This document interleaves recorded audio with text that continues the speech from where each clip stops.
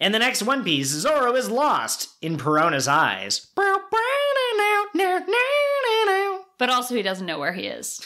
Please tell him where to go. The reason that Zoro has never gotten a crumb of coochie is because he can never find his way to it when it's offered to him. Talk about not knowing where the clitoris is. King of the what now's gonna take you down, gonna take you down. Marineford Arc, yeah, it's getting hot now, it's getting hot now. King of the what now's gonna take you down, gonna take you down. Marineford Arc, yeah, it's getting hot now, it's getting hot now. We've got a multi-act season, 1, 2, 3, so come aboard to brave this sea. Supernovas and mystery, warlords, wars, and tragedy. King of the what now's gonna take you down, gonna take you down. Marineford Arc, yeah, it's getting hot now, it's getting hot now. Celestial dragons, lowest of low, overwhelming enemies, it's time to go. Luffy's gonna fight for his big bro, so now it's time to start the show. Hello, fellow adventurers from past adventures and familiar faces we haven't seen since yesteryear. Welcome to episode 106 of King of the What Now, a One Piece podcast reviewing the anime from the very beginning. As always, I'm your host Joel, longtime fan of the series, and you know, I'm just a former bad guy that was defeated by the hero like 200 episodes ago, and I just get a shout out in these episodes because I guess that's what we're doing. So, like, are you still a bad guy, though? Well, it's implied that I died. So, you know, it depends on whether you believe in, like, an afterlife or not. But I died in a blaze of pity and agony. Because I was fighting a boss who's going to show up, like, 800 episodes from now. Okay, that's fair. My name is Kat, I'm the ghost of the show, and I'm just a little dude who's sitting on the prow of a ship thinking about my friends refusing to take a nap no matter how many times my Cool Ranch Dorito uncle tells me to. Please, you have to rest before the big battle. Don't wear yourself out. I'm not tired! You're also recounting stories of your past because that's what we're doing. All right, before we get into the main episode, it's time for Chatting with the Hosts. You have been reading, and you've been telling me that you're pretty excited about the books you've been reading, so what's going on? Yes, so Leigh Bargugo is one of my favorite fantasy authors, and I read The Six of Crows duology, and Ninth House by her a couple years ago. Whoa, she's Ninth House too? Yeah. Oh, okay, but that's not the same Harrow universe. Wait, what? Ninth House and Harrow the Ninth came out at the same time. But they're not the same book. Okay, that's what got me confused. I didn't think that she was the space necromancer story. Right, she is not. Also, really quickly, for my edification, what's the sequel to Six of Crows called? I don't remember. Okay. Anyways, so she's one of my favorite fantasy authors, but I never read the original trilogy that kicked off her Grishaverse series. But now there's a Netflix show, so I'm going through that original series, and I'm liking it pretty good. I think she's grown a lot as an author, and you can really tell. Did I say this last week? I love so much how much we forget between episodes. Yes, last episode you said that you were reading the first book, and you explained how her universe is cool and based off of Russia, and how her first book isn't her strongest.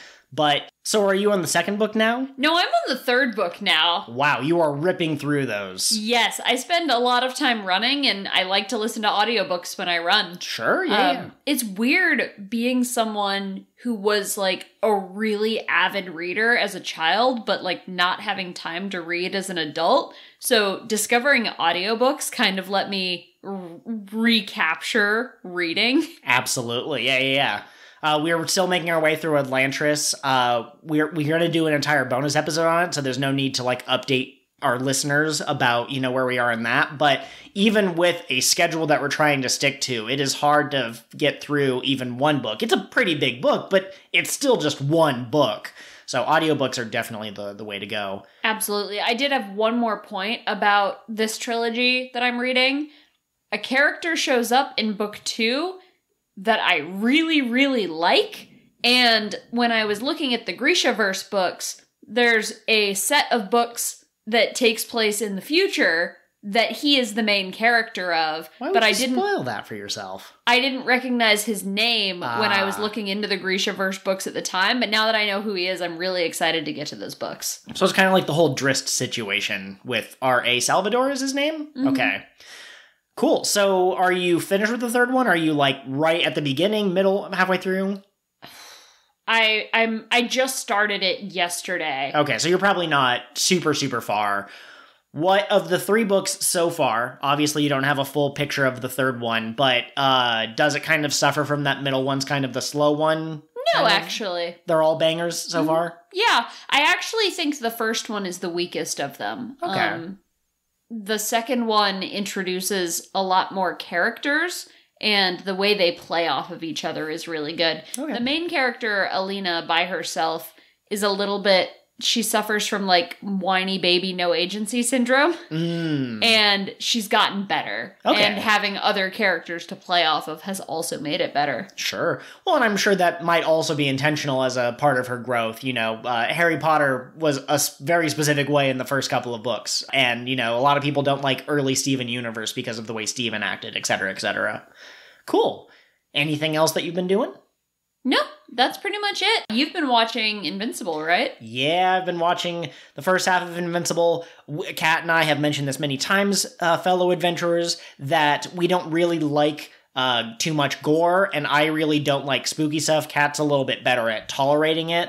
But I heard that the first episode had a pretty gruesome scene, so I decided to watch it on my own, and I almost didn't want to keep watching, but the world's interesting enough that I kept on going, but I think that if we were to watch, me and Kat, I would have to try to keep an eye out for every once in a while the very graphic scenes and kind of like cover her eyes or fast forward through it. But it's an interesting story. If you don't know anything about it, it's an animated story based off of a comic book where it's basically the son of Superman in this universe, and he gets his powers late in his teenhood. I guess that's technically a spoiler because for about like 2 minutes in the first episode, they pretend like they don't know if he's going to get the powers. But in the comic books, there's just no question. It's just a matter of like when. And there's just some really interesting stuff. There's the Guardians of the Globe, who are a very clear parody of the Justice League. There's the Red Streak, who goes really fast, and there's like a person whose costume is all green, and they can shapeshift through, or they can phase through things and that kind of thing. The show has a lot of good humor. I don't know if it's the best show that I've ever seen, but it's worth a watch. If, you know, you have Amazon Prime, it's on there, and I like it. How would you say it's holding up to, like, The Boys? That's hard to say. The Boys was really good at character, kind of like drama and stuff. Like, there were tense scenes where I was like, how are the characters going to get out of it? But in Invincible, it feels like some of the more serious moments can be played for laughs, and some of the characters feel like really two-dimensional. But I think the Superman-ish character, Omni-Man, is interesting enough in what's going on with him, because it seems like he maybe has not just his private life face and his superhero face. It seems like maybe he has a couple of different personalities depending on whether he's interacting with like the government or other superheroes or his family. And so that's just really interesting. Also, shout out to the clear Hellboy / Constantine character. I can't remember his first name, but his last name is Darkblood, and he's a demon who solves mysteries, a private investigator, and every case that he solves shaves away time on his sentence being in hell, and he's trying to run away and all that kind of stuff. So it plays with a lot of familiar tropes. You're like, oh yeah, that's just the Martians from DC Comics. And, oh, this guy basically has the same powers as, like, Gambit. And, oh, this person has, like, an ancient curse. I've seen that in comic books, but it does them in kind of a new and interesting way. Very cool. Yeah. Anything else you've been doing? Yes, I have been playing Crash 4. It's about time. And, it's about time you play Crash 4. It's about time. Yeah, we're going meta. Crash is a very specific type of game. If you do not like platformers, and you do not like feeling like you have to get every jump exactly right, this game is not for you. But if you played Crash 1 through 3, it's the same game. It's really interesting. There's levels where you play as a different character and their moveset is different. There's special bonus levels where there's like no enemies. It's just a matter of jumping on the crates in the right order and getting them all. There's, hidden gems like always. There's alternate costumes you get by playing through the levels multiple times, and they're all bizarre and strange and unique. So I'm really liking it. It's been absorbing a lot of my time lately. So can we expect like a Twitch stream anytime soon? Yeah, I don't know. Maybe. I don't think I'm very good at playing games and talking at the same time, but if you like video games, there might be a bonus episode coming up that might interest you. So we're trying to figure out how to best balance everything in our lives because, if you've noticed, sometimes we upload the bonus episodes at the end of the month, which I tell myself is still a victory, because if it's up on May 30th, that's still the May bonus episode. It's still up, but I'd prefer to have them up on the first of each month and feel like I'm on top of things. And so I want to do really cool bonus episodes where people can say, wow, Joel and Kat really put in a lot of effort and they did some cool stuff. Maybe they had some interesting guests or that sort of thing. But I also don't want to take on more than I can chew, especially with all of the 2020 ooey gooey still kind of floating around. Like, I haven't purged them all from my system, And so, yeah, we're working on stuff, but we don't want to overpromise. Absolutely, absolutely. I'm just saying, like, if you're going to be working from home and playing video games, you might as well put them on Twitch. Yeah, absolutely. But I think that's just about everything. I've been drawing some more, trying to get back into it every day, and for all you creative types out there, always try to remember that if you just let your skills stagnate or you tell yourself you'll do it tomorrow, maybe you'll end up in a place where you look back and you go, wow, I kind of spent my time differently than I wish I had. So I'm trying to keep my eyes on the prize. Someday I want to make a single $1 selling a commission at some kind of Comic-Con event, and I won't get the skills to do that unless I keep practicing. I'm going to make you a solemn Cotwin promise right now, Joel. Okay. When we're done recording this episode, we're going to go downstairs, we're going to draw together, because I have a painting I've been working on that I should get back to. Yeah, absolutely. I've also been playing Pokemon Go. It's not that important, but also I'm thinking that maybe if I'm ever at a convention and people are like, oh my gosh, the Cotwin guys, we recognize them, I'm willing to make friends in Pogo and trade Pokemon. I'll trade, not legendaries, but I'll trade, my fodder Pokemon for Bidoofs and Shinxes, because I want a perfect Bidoof and I want another perfect Shinx on top of the perfect Shinx that I already have. On top of the 2 perfect Shinxes you already have. Do I have 2? You have a perfect shiny Shinx, I'm pretty sure. I took a break for like a year and a half, and now I'm trying to get back into it. It's helping me motivate myself for exercise, which is also super important. Drink your water, sit up straight, eat your broccoli. This has been your talk to from your Cotwin dad. But it also means that there's a lot of new Pokemon where I'm like, oh, they added Swirlix to this game. Oh, they added Aromatisse. So that's pretty fun. So that's been chatting with the hosts. Yeah, so give me a succinct summary. No, I refuse. Punch me in the balls with that sweet, sweet succinct bullshit. Interesting.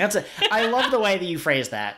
We just finished watching episodes 441 through 446. The succinct summary is really simple. We get a update for each of the crewmates that have been separated from Luffy. Let's tackle this in order. Zoro is fighting some monkey with swords. Sanji is put in a dress. Usopp gets fat. Nami decides that she's going to learn weather wizard stuff. Chopper makes friends with a chunky bird baby. Robin joins the Revolutionary Army. Frankie gets punched so hard that his tea carbonates back into soda, and he becomes the regular Frankie that we know and love.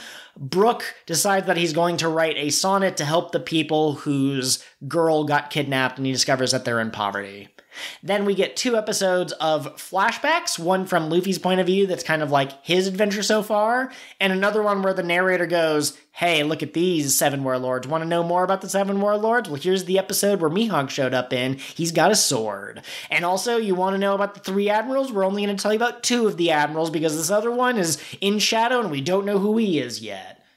And that's it. That's been your succinct summary. That was a great succinct summary. That was the most succinct our summaries have ever been. Well, that's because these episodes are stupid. Yeah, I mean, I do like seeing the crew and how they are acting by themselves. Yeah, absolutely. Brooke being like, I have to pay back my panty debt is fantastic. Yes. Now, we've talked about this before, and I'm sure the hardcore One Piece fans are aware, but in the manga, Oda will sometimes draw... the cover page is not always something related to the story. It doesn't... Page 1 isn't, Luffy fighting Eneru, for example, if that's where the last chapter stopped.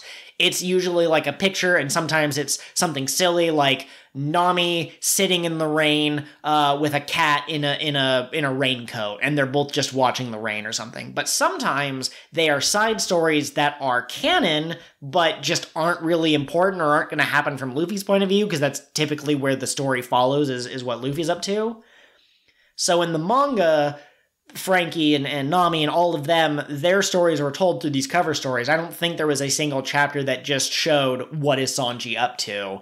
And so these filler episodes are kind of expanding on it, and they're giving us a little bit more time of what Zoro was up to, as opposed to showing him wandering a castle with a question mark, and then the next cover story is him and Perona as they run into each other because they're both surprised, and then the next one is him fighting a bunch of monkeys. Now you get this kind of drawn out mystery of Zoro being someone's following us, who could it be? And then he slashes and all the shadows are jumping around, and then it turns out that they're monkeys with swords, which is kind of a cool band name. One of them had an axe. Yeah, they are monkeys that use weapons. And also, I might be spoiling things. I'm not sure if they actually showed us what the silhouettes were, or if they just showed the shadowy silhouettes, but surprise, it's monkeys. Monkeys that can use human weapons that are very hard to fight, and it's so weird that Zoro, the guy who uses weapons, was sent to an island with a bunch of strong animals that fight with weapons. Yeah, and weird Nami does weather, and she was sent to weather, and... yeah, absolutely. So I think I gave a pretty clear indication of what I thought about these episodes.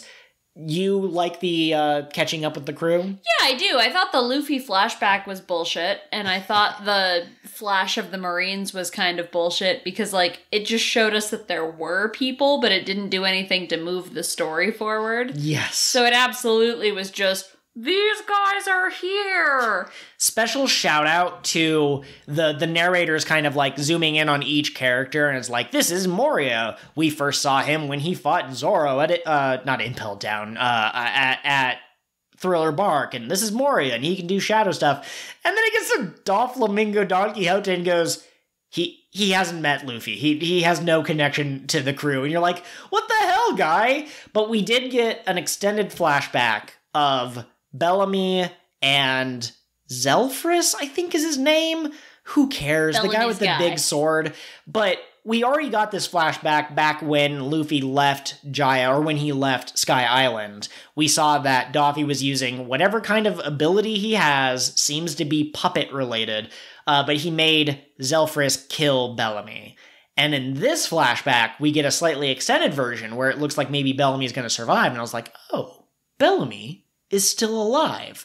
And Bellamy goes, give me one more chance, please, I'll prove myself to you. And Doffy goes, no. And then has Zelfris deliver a second fatal attack. So they briefly gave me the hope that Bellamy was going to be alive again. I don't know why he would be. He doesn't seem like an important character.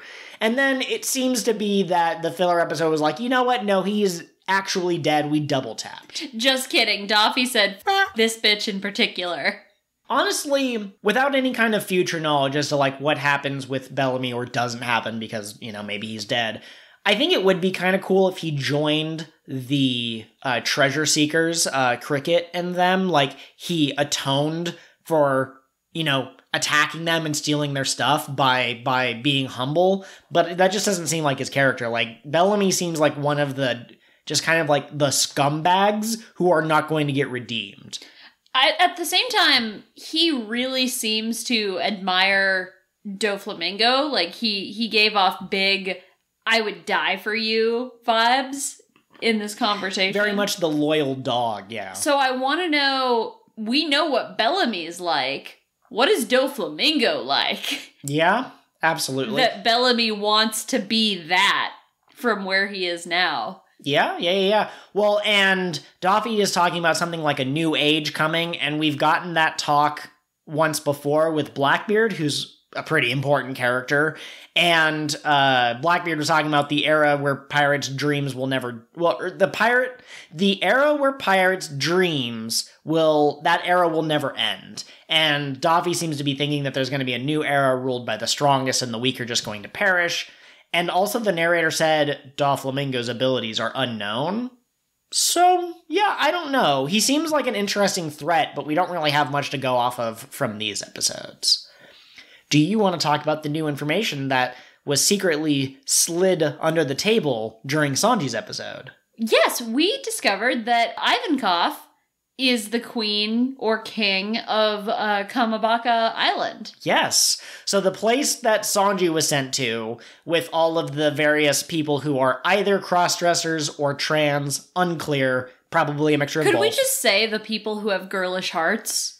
You know what? Yeah, absolutely. I don't want to make it sound like it's confirmed that all of these characters are exclusively trans or they're all exclusively just men who like wearing dresses. It's unclear what their specific life stories are.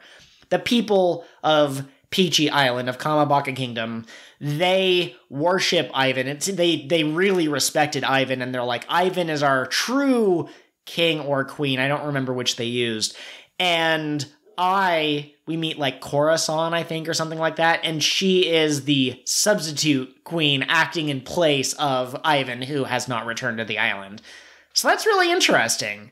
Also, I love that we didn't get confirmation that Ivankov was connected to the islands until after we've already met him. Yeah, well, and even the name of the prison land makes sense now.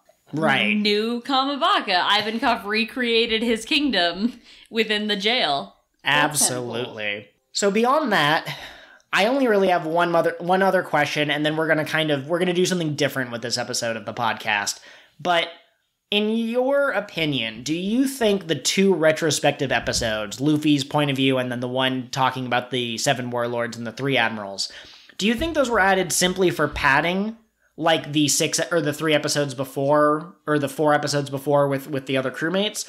Or do you think that Marineford is really going to be so big that they wanted to, like, put it up on a pedestal by having this, like, in case you miss it, here are the 400 episodes that have all been leading to this? I'm not sure about the villains, the Marines kind of flashback, because that one might have actually been an actual reminder, but the Luffy stuff really did feel like padding. I don't even remember that episode. Like, I blanked it from my mind as soon as I watched it. Yeah, it was basically just all the times that Luffy has met with either Ace or Blackbeard leading up to this. So, I don't know. Again, without going into future knowledge too much, this is kind of a pivotal moment in the One Piece world. Not just Luffy's journey, but like the world. And so, I do think that they're trying to make it a little bit more grandiose, but I do wish that there had been... I wish that they had coordinated with Oda and they had ushered in this war by showing us a bunch of other characters, like... This is the only fishman to serve in the Navy, and he defeated 7 famous pirate captains. And this is a vice admiral who has been serving under Garp for 30 years. Like, I think that would be a lot more interesting than just flashbacks of stuff that we've already seen. Mm-hmm, absolutely. Or even, like, characters that the Straw Hats have affected, seeing, like, how they're preparing for the effect this war is going to have on the world. Because a lot of people are probably going to ground, and then a lot of people are probably preparing to take advantage of whatever chaos ensues as a result. That's very interesting. I hadn't thought of it that way, but yeah, I would love that. We got that when Luffy got his first bounty, and when they went up Reverse Mountain, we got kind of, I think it's called From the Decks of the Seas or something, is another cover story that Oda does. So yeah, I would have loved a format a little bit more like that.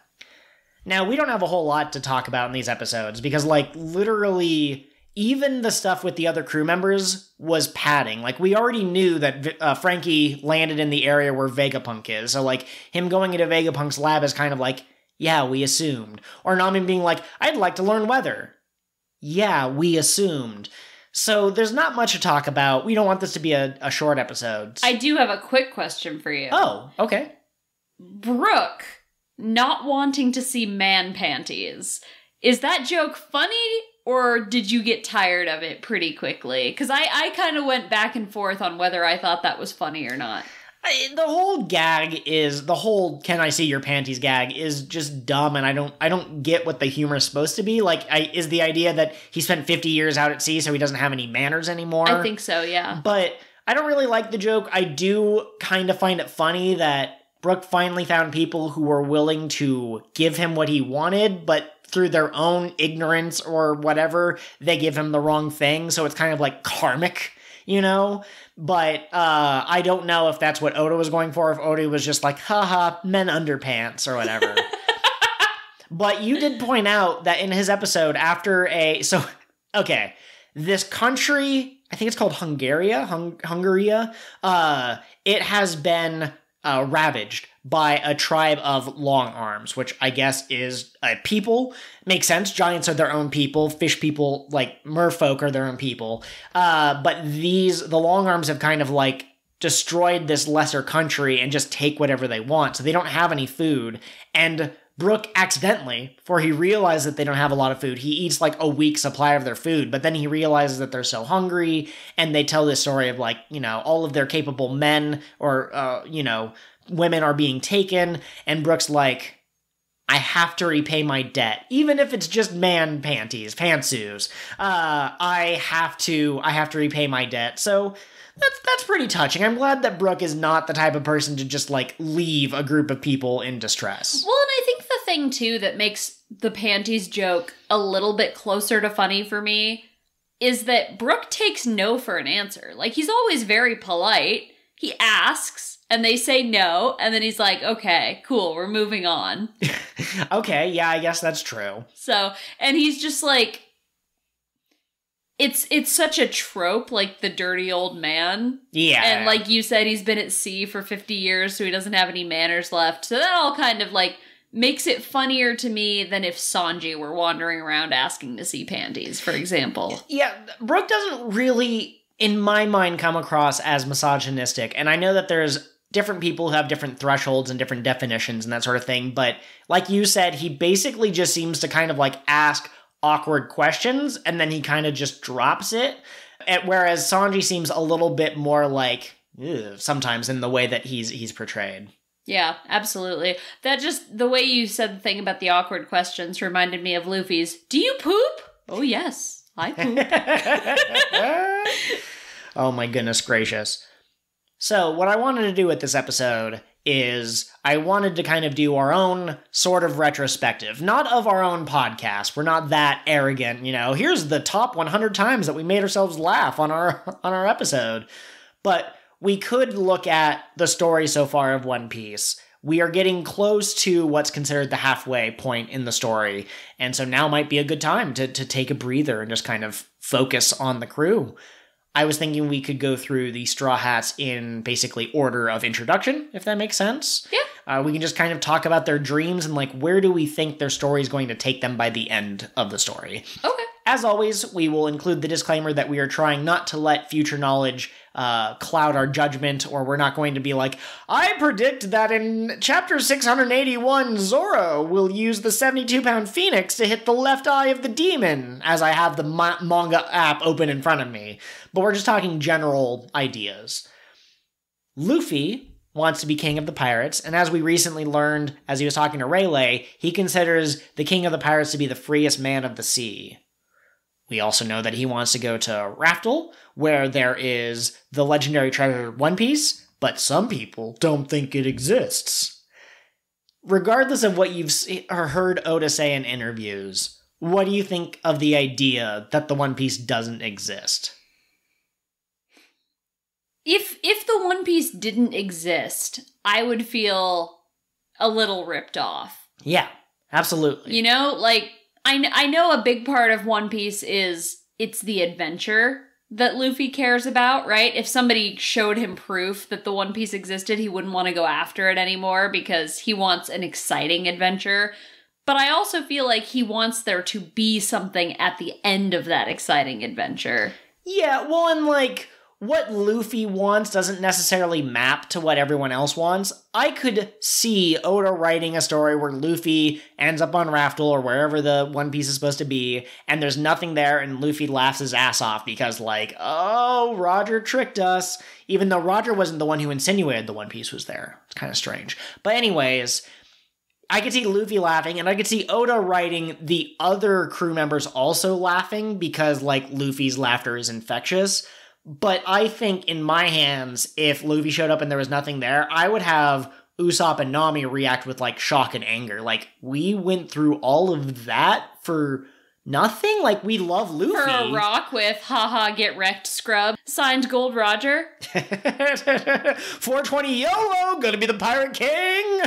Yeah, so, you know, it would feel incredibly cheap if there was nothing there. And, you know, for us, the readers, you can see that Luffy is changing the world wherever he goes. He saved Alabasta from destruction. He was able to recover Drum Kingdom from Wapol when he returned and that sort of thing. But it wouldn't make sense for Luffy's journey to just kind of lead to nothing. And it also seems like the world government so far has been doing a lot of stuff. You know, they blew up O'Hara because O'Hara got too close to the truth. They claimed that Smoker was the one who defeated Crocodile. They haven't advertised that Moria was defeated. I mean, that'd be kind of weird if they did, but, you know, they do a lot of stuff that has to do with information suppression, so I almost wonder if the skepticism is partially because, yeah, like there's an island in the sky. Like, if someone told me that, I wouldn't believe them. But I think it also might be a targeted disinformation campaign from the government, because again, we know the government was formed 800 years ago in opposition to some group. We don't know anything about that group, but maybe the One Piece has something to do with it. Maybe that's, if the people of a certain time were destroyed, you might still have the myths and the legends. There might have been people who visited this lost country, heard some stories, left, the country gets bombed, but that visitor is still out and about telling their grandkids about, like, oh yeah, this one time I went to a city and the buildings were made out of rainbows, and like, funny story, Grandpa, ha ha. But then the collective zeitgeist of the people is that, is there a Rainbow City somewhere out there? And so I think that the One Piece is going to be incredibly important to the world, even if maybe it's not exactly what Luffy set out to find. Absolutely. So have you had a favorite Luffy moment, kind of looking back? There's so many. Anytime Luffy gets serious is a good moment. I like that he is pretty goofy consistently, even in a lot of life and death situations. But, you know, for example, when he tells Soga King, burn down that flag. That was exactly the standout moment I was going to call out. Yeah, and, well, I mean, the other one that I love, I've said this before again and again and again, Luffy covering himself in his own blood to defeat Crocodile. And Crocodile says, do you have any idea who I am? Do you know who I am? One of my father's favorite things to say. Luffy says, I don't give a shit who you are, I will surpass you. That single line is everything Luffy stands for in his journey, and I love it. I remember it so vividly every time. Absolutely. Shout out to Luffy smiling on the execution platform at Yes, right before he was executed. It's strange because in that episode he seemed really at peace with, you know, oh, maybe this is where I die. But we've also seen, like, him fight much harder enemies and basically be like, you're not strong enough to kill me. So it's weird that he accepted his death at the hands of Buggy. Maybe Buggy will be the one to kill Luffy, and Luffy can inherently sense that. He knows that Buggy is from the E line instead of the D line of lineage. Bug-E clown. Yes, absolutely. Do you have anything else? Do you have a favorite laughing moment from Luffy? A moment when he's at his goofiest? It's hard to pick just one, honestly. Him standing naked in the cell in Amazon Lily is pretty amusing. Or him yelling at them for putting flowers on his clothes. Know what never fails to get a smile out of you, but I think maybe isn't at the forefront of your mind? The islands in the south are cold and they're all idiots. Like, that always gets you every single time. Every time. No, absolutely it does. All right. Our second crew member is Zoro. Yeah, absolutely. Zoro's plan is pretty simple. He wants to become the strongest swordsman in the world, and right now that means defeating Mihawk.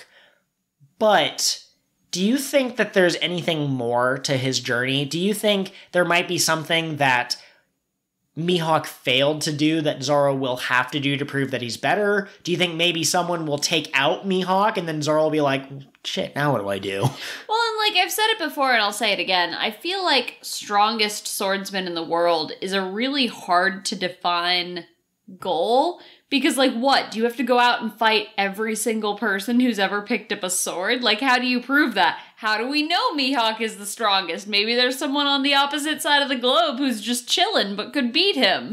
Yeah. Some kaiju monster that sleeps underneath the ocean that only wakes up every 2,000 years but has a sword in its mouth, this tiny little toothpick of a sword compared to its giant body. Yeah, I don't know, so I imagine that there's going to be a big climactic battle, and Zoro's going to have to prove himself at that moment.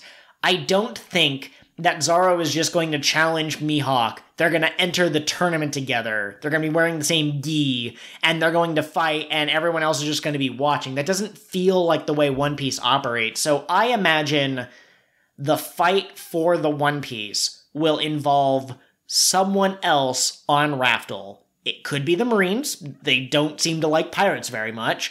It could be Blackbeard. He seems to be nefarious. It could be one of the four emperors of the sea. But someone will be there, and it will basically be a race to the top of the mountain. Whoever gets the One Piece first wins. And, you know, you and I think that it might be a weapon. So maybe that's how you prove that you win. You shoot the other team with the ultimate weapon. But I think that Luffy's going to be racing, and some very strong, notable swordsman, maybe Mihawk, will be like, you cannot pass until you defeat me. And Zoro will be like, I have to win to support my captain. And it's going to be like this televised thing where like the world knows that like the country of Ongaria will be destroyed if Blackbeard wins, and they will see Zoro win. They'll be like, "Oh my god!" Or he'll do some impossible feat. He'll slay the golden dragon. They'll be like, "Oh my god, no one's ever done that before." I like that a lot. So, what are your notable Zoro moments? Oof. I mean, his first impression that he really left on me was when he fought Mihawk. You know, scars on a swordsman's back are a swordsman's shame. But I mean, I guess that, okay, one of my favorite Zoro moments, when he decided he was going to cut off his legs when he was getting trapped in Mr. Three's wax. And then he's like, oh, thank God I can stop cutting through my leg now because Luffy's shown up. I also like the, you guys should have posed when you had the chance from that same fight. One of my favorite Zoro moments is still, even all the way caught up where we are, in both power and range, my weapon vastly outclasses yours. Talking to a guy with a cannon. Yeah. Zoro has silly moments, but they seem to get rarer and rarer, and I almost wonder if, like, he feels he has to be the responsible one to compensate for Luffy's dumbassery. But yeah, in the beginning he had a lot more character, and a lot of other people have kind of noticed, like, a decline in that. But he does get some badass moments, even if he doesn't have as many goofy, dumb teenage moments. Absolutely, for sure. Really quickly, what do you think of Ashura? Like, what is that? Is that going to be something he has to, like, conquer? Is it going to be, like, him giving into the dark side? So, I have mixed feelings about Ashura. Without going too far into how hockey works, because we don't want to use foreknowledge and spoilers and whatever, I have always assumed Ashura was some form of hockey, like reverse observation hockey, where he's projecting this like terrifying aura onto people. But Oda has said it's not hockey, so I don't know what it is. Yeah, we got the hint that there are 3 cursed blades in the Katetsu line, I believe it's called, and he currently has the Sandai Katetsu, which is the 3rd and weakest sword that was forged. He got that back in Logetown. We basically never hear about cursed blades begin? There are some people who speculate certain characters who we may or may not have met already might have a cursed blade, because it sounds like it's not just like these 3 swords. There might be 20 cursed blades and that sort of thing. But the weapon grade thing, Oda mentioned it and then he never brought it up again. And it's kind of like how we never see Nami specifically doing cartography. I think Oda's trying to focus on the main story rather than all these branching details. But I don't know, man. I assume I think Zoro's ultimate opponent, whether it's Mihawk fighting at full power or it's someone who defeated Mihawk in, underhanded tactics, I think they're going to be the first person that Zoro fights who can do their own version of Ashura, and they're going to have to do like a demon battle. That's what I assume. That would be awesome. Yeah. You know what would be cool? If the evolution of Ashura was like some kind of monster that Zoro creates with his blades. Like, I'm thinking of the Rock Off in Scott Pilgrim. Oh, okay, yeah. You're also thinking of stand powers, I believe is what they're commonly known as. Yeah, or what was it? The one that I liked, God of High School? Yes, yeah. The Cherryuke, I think it was called. I wasn't as good at remembering the terms from that. It was spelled Chokryok, but it wasn't said that way, and I don't speak Korean, so I apologize for butchering it. I think that about wraps it up for Zoro. Now, technically, Nami showed up in, like, the very first episode, and she helped them by the time they got to Usopp's village. She was there when they fought Buggy the Clown, but Usopp was the next person to officially join, according to the Kotlin canon. Usopp wants to be a brave man of the sea. We are 446 episodes into this series. Do you have any better idea of what that means? I think it means that he will stand up for his ideals and won't run from a fight. Okay. So I think he actually has made the most progress if you consider his interaction with Luffy at Water 7. Sure. Yeah, I can see that.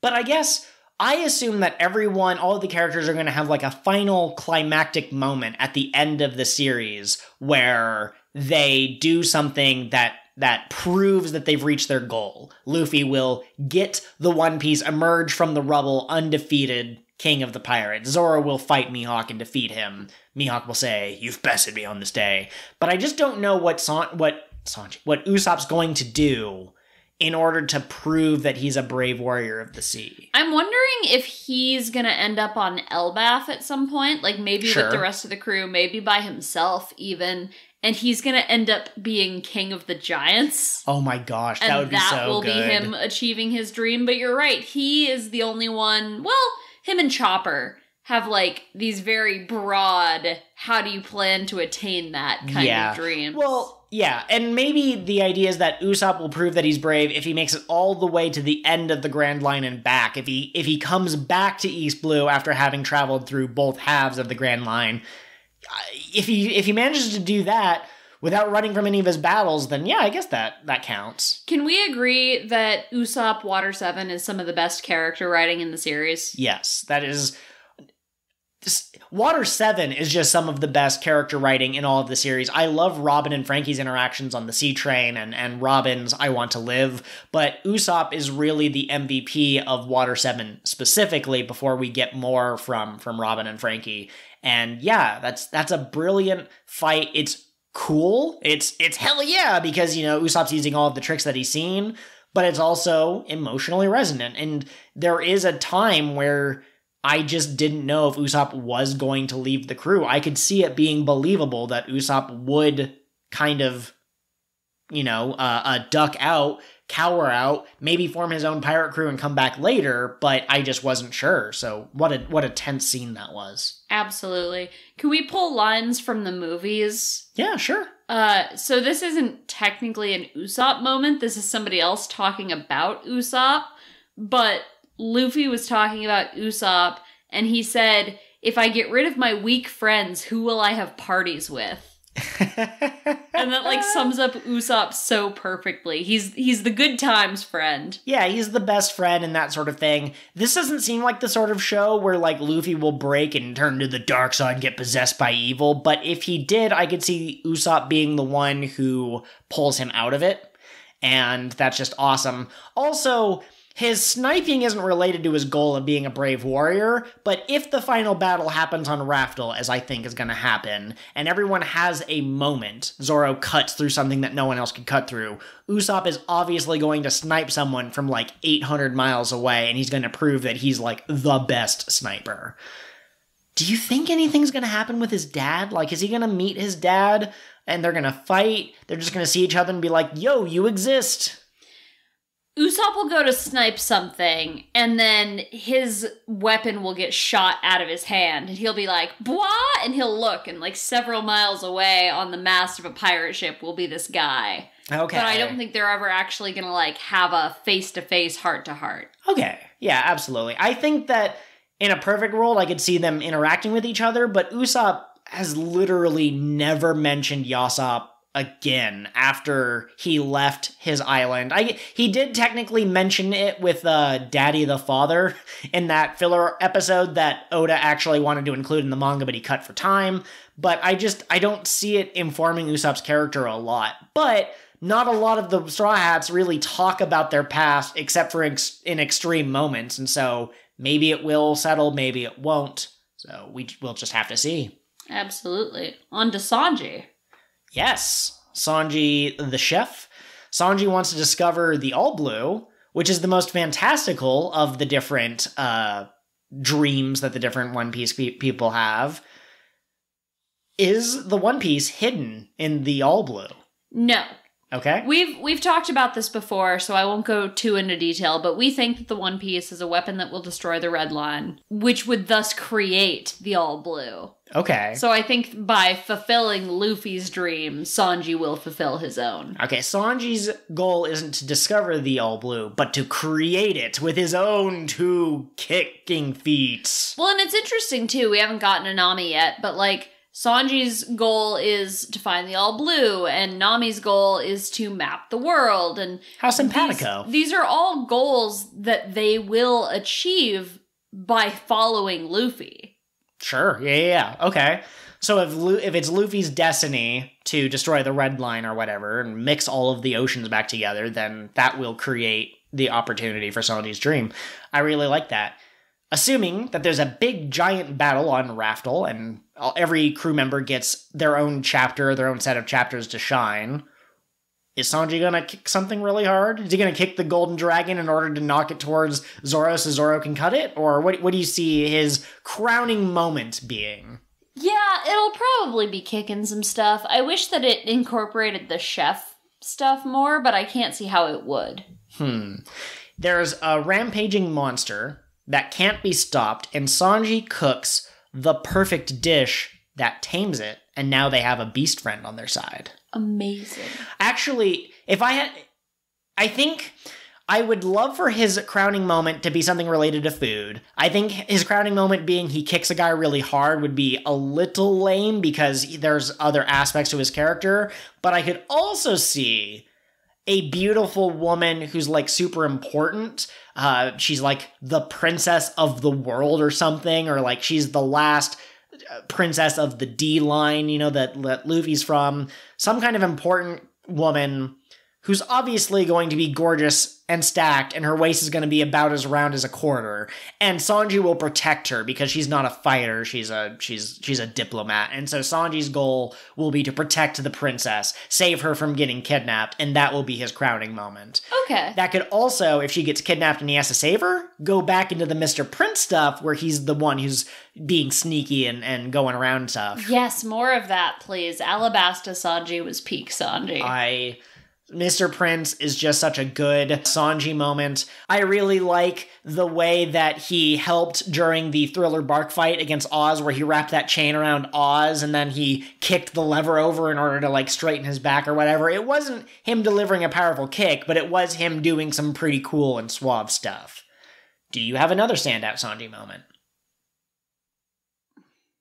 A lot of people take issue with this scene, but I really like him holding Nami and, like, being careful about how he fought on Thriller Bark. Yeah, I could see why that would upset some people, but that's just such a cool moment. I really like, for a comedic moment, the moment where he is skipping towards Nami in her wedding dress, and he's like, oh, it's Nami Swan, Nami Swan, and then he just kicks Absalom or the zombie priest out of the way and catches her. Like, that's just such a good moment. Yeah, I think that Sanji has a lot of good comedic moments, actually, of the 3 strongest members of the crew. Absolutely, I agree. And, like, can we just agree, best dressed? Zoro and Luffy don't care about the way that they're dressed. Frankie's just always in his underpants. Usopp dresses for utility, not for style. But Sanji, he's got it. Sanji's looking good. Absolutely. He and Robin are the ones that dress them in the movies. I think Brooke helps too. I think Brooke has a pretty good sense of fashion because he believes in the fashion that's never outdated. So even though it's been 50 years, it still fits. Which brings us to Nami. Nami's goal is to chart the entire ocean. That's an interesting goal, and it mostly just entails being on the ship for a little while, which makes me wonder, is there going to be a place that's impossible to chart? I'm not sure if she's going to have a single moment that you can point to and say she's achieved her dreams. I'm not sure. She feels like she might be in the afterward or the epilogue where she's like, and this is the day that I finally finished my map 20 years after the events. You know, now that I think about it, actually, the whole thing about One Piece is adventure, right? And adventure, you never want it to die. So maybe the reason that a lot of them have these kind of vague goals that you could argue could never definitively be achieved, maybe it's because their adventure is never going to end.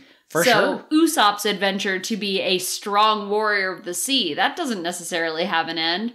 And, like, Nami theoretically could map every detail of the entire world, but that's, like, 80 years in the making. Okay, yeah, I see that. At the same time, we do like stories to have definitive ends. I don't think Oda's going to continue writing this until he's just a robot brain in a jar in the year 2399.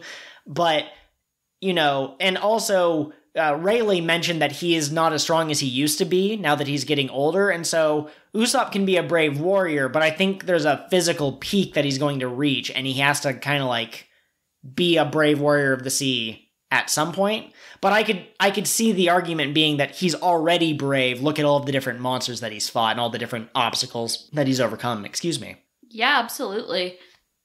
So, because I've been kind of mind cannoning this final scene in my head for, you know, Luffy has to fight off Blackbeard. I'm assuming Blackbeard's the final villain. He has to fight off Blackbeard in order to get to the One Piece on Raftel before anyone else.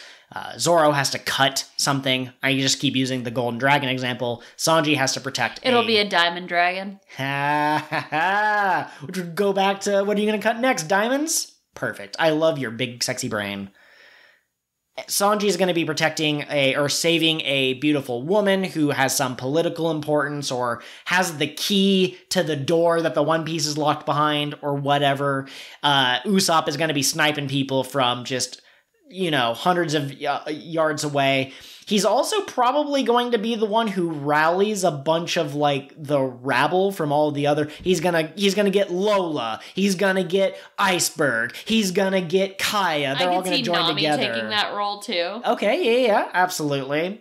But Nami is going to have two roles that well, is it two roles or is it one role? First off, it's going to be very hard to navigate to the final island, to Raftel. And so what she is going to do is she's going to have to navigate through these turbulent winds, and she's going to be able to make it through with her single ship. And Blackbeard's going to have an armada of like 7,000 ships, but he'll lose half of them before the battle even starts because he doesn't know how to navigate the waters, and they'll all be destroyed. He's missing his baby doll. Baby doll! But I also think that the navigation might be tricky due to the weather, and I think that Nami's going to be able to use it to her advantage somehow. Also, Blackbeard's going to have something else that's not an attractive woman, but something else that is messing with them in some way. He has like a button, and if he presses the button, Luffy will just explode, just somehow. And you're like, oh no, that's really bad. Nami will have to thieve it back, and so that will also harken back to her early appearance in the manga and that sort of thing. So that's what I see happening for the East Blue 5. Is that what people call them? Just the East Blue crew, I think? Yeah, the East Blue crew. That's awesome. I like that a lot. And we will do another one of these episodes about the other crew members, I think. Yeah. Next time we have one of these kind of flashbacky episodes. But we don't want to go for too long, and I think the East Blue is a good place to stop. Do you have any kind of final thoughts you want to take us out on? I think something that we will have to figure out is, what does the D initial mean, and why are Luffy and Marshall D. Teach so polar opposites in some ways, but so similar in other ways? I think there's a history here, and I mean, it's clear there's a history here, but I think in order to figure out what Blackbeard's endgame is, we would have to know those details, which we don't know yet. But I am positive that Blackbeard is the final threat, because we have already seen Luffy affecting kind-hearted Marines. You've got Kobe, you've got Garp, and you've also got Smoker, who has kind of like started to see the light that is Luffy, even though he still doesn't like pirates. And, you know, arguably, Aokiji didn't kill Luffy because he was like, I owed your grandfather, something good. So the Marines exist to fight pirates, which are mostly bad. Use's kid crucified people, for God's sake. So I see the Marines as an antagonist, but I think they are redeemable because they just want peace, ultimately. And if they spend enough time with Luffy, they might see that Luffy's doing more good than harm, which is why Blackbeard strikes me as the ultimate bad guy, because he will kill a crewmate. He will say, oh, I kind of feel bad about it, but he won't think twice about doing it. He will plunge the world, and forgive the pun, I guess, if that's what it is, but he will plunge it into darkness. He wants to destroy things, as opposed to the Marines who just want strict order and take things way too far sometimes. And so Blackbeard is the final villain, and we're going to see how he's building his own strength, because he's on a parallel journey with Luffy. If this is about the halfway point, and if Luffy's unlocked Gear 2nd and Gear 3rd, he's figured out how to use the Devil Fruit more methodically, Blackbeard is probably also doing the same thing behind the scenes. And I think that has been your doot final thought. Outro goes here. Thanks for listening, everyone. Next episode of the podcast, we'll be covering episodes 459 through 465. And hey, hit us up on Twitter or email if you have any thoughts about like how the end of the series is going to go. When we cover those episodes, probably at the end of the Marineford saga, I would love to talk about other people's opinions. Is Sanji going to do a kick, or is he going to make a giant meat platter? Who knows? Thanks for listening. Have a great day. Ha-ha! What a great episode of King of the What Now, your One Piece podcast that started from the very beginning and stars these two doofuses. If you want to follow us on social media, Twitter is the best place to do that. I am at KOTWN_pod. And I am at Pirate Ghost Host. Absolutely, yes. We share all sorts of thoughts on there, some related to the podcast, some related to other things. But you can also reach us through email at kingofthewhatpod@gmail.com, or you can also find us on Patreon. We would love some subscribers or supporters, whatever the technical term is. Patrons. So fancy and grown up. And you can find that at patreon.com/kingofthewhatpod. You can find all sorts of things like bonus episodes, and you get to see the full cold open candidates, not just the ones that make it into the episode. Maybe someday if I learn to draw, I'll put stuff up there. We're always looking for suggestions and feedback. And speaking of which, please take a moment to rate and review our podcast wherever you get us from. So iTunes, Spotify, Scrivener, that's for writing. But wherever you listen to our podcast, take take a moment to leave a review. It helps other people find us. We are so grateful to all of our listeners, and we couldn't do this without you. Absolutely. Word of mouth is super powerful, so if you have a friend who likes One Piece and they haven't heard of us, just direct them to the latest episode. And if they hate us, they can tell us why. And if there's an actionable item, we'll try to please you. That's how this works. Thank you, everyone. Have a great day.